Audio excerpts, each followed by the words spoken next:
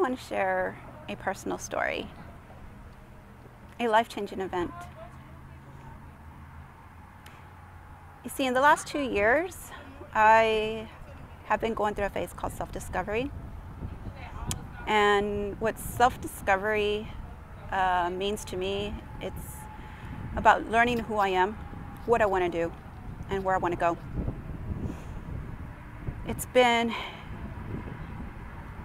a new lifestyle for me. See, being an entrepreneur, we often think it's great, it's fabulous, everybody wants to do it. It's those overnight success stories that make it great. But being an entrepreneur also has its challenges. And one of the biggest challenges that I've seen is that it's the psychological effects.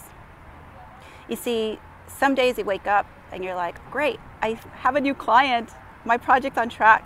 And then all of a sudden you wake up some other days and you're trying to figure out, what did I get myself into? Why am I doing what I'm doing? And can I just go back to my 9-to-5 job? I mean, it was just so much more comfortable. It's got its peaks and valleys. So I was trying to remember another time when I actually had this moment thinking about peaks and valleys. And it was definitely the time when I decided to change my life to be healthy. I decided to do a weight loss program. And it is that success story that I want to share with you because it has taught me a lot about perseverance. And perseverance is going to be the theme of my campaign for Global Soul Marketing.